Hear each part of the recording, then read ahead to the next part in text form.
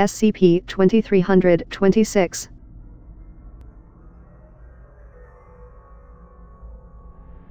Item Number: SCP-2300.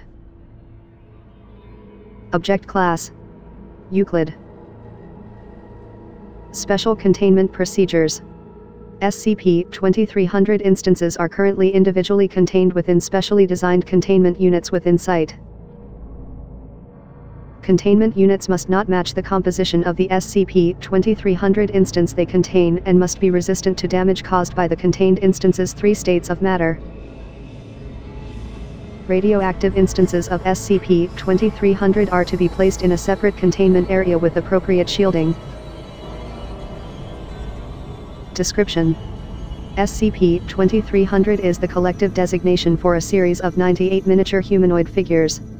Each instance is composed of a single chemical element, and is marked with their respective atomic number on the crown of their heads. Individual SCP-2300 are designated to match this marking. SCP-2300 are solid at all times regardless of the atmospheric pressure and temperature, and exhibit the normal properties of the respective element when in a solid state.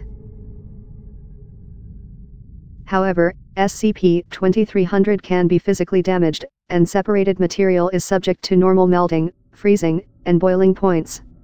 SCP-2300 are able to consume any and all matter, allowing them to regenerate sustained damages if necessary.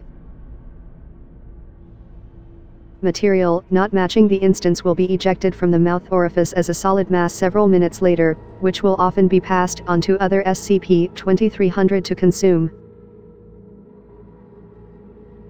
SCP-2300 are sapient and display varying degrees of intelligence, with SCP-2300 composed of elements with a lower density typically displaying greater intelligence. SCP-2300 often group together with others within their elemental period. While incapable of verbal speech, SCP-2300 comprehend both verbal and written English. Interviews staged with writing implements reveal that SCP-2300 consider SCP-2300 to -10, -18, -36, -54, and -86 to be of nobility, each ruling over the elemental period they are in. SCP-2300-2, considered the highest noble and by extension ruler over the first 6 periods, often defers to SCP-2300-1 as -1 appears to be the most intelligent of SCP-2300, with a Foundation Intelligence Quotient of 132. SCP-2300 87 to -98 do not follow this monarchy, instead taking part in a monastic order following the teachings of SCP-2300-1 directly. Testing reveals that, while these instances meditate, they are not subject to radioactive decay, and it is hypothesized that other radioactive instances are also capable of this should they join the monastic order. SCP-2300 often damage themselves to create tools from their bodies to carry out given tasks, sometimes altering themselves so severely that their entire body is a tool for other SCP-2300 to use, thus necessitating other SCP-2300 to force feed them. To instigate regeneration. Should the mouth be damaged in a way that prevents typical regeneration, SCP-2300 will attempt to anomalously build a replacement from the leftover material.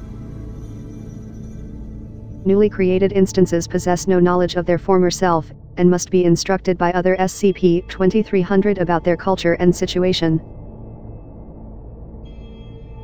Most SCP-2300 activity is dedicated to the creation of art, which often possess anomalous properties. Despite SCP-2300 normally segregating themselves into small groups, they will often hold gatherings in the form of a gallery. However, there appears to be no preliminary process to what can be in any given gallery, meaning less experienced SCP-2300 are capable of showcasing material deemed unsatisfactory to a majority of their more experienced peers. While works that are universally viewed as poor are often removed from galleries within a small time frame, some are left on display due to the approval of the high number of less experienced SCP-2300.